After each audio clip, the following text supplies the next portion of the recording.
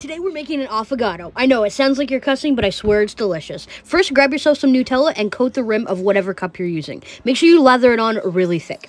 Next, you're going to grab some caramel drizzle and squirt it right at the bottom and on the sides. Now, grab some vanilla ice cream and add a big old scoop of heavenly ice cream to the mixture.